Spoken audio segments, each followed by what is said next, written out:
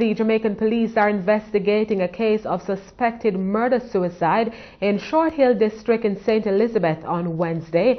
The deceased have been identified as a 41-year-old Tamara McIntosh, a nail technician of Short Hill District, and a 59-year-old Easton Douglas, a retired inspector of police and a farmer of a Passage Fort St. Catherine address. Reports from the Pedro Plains Police are that Mr. Douglas was visiting the home of McIntosh, with whom neighbors say he had an on and off relationship, when explosions were heard about 9 p.m.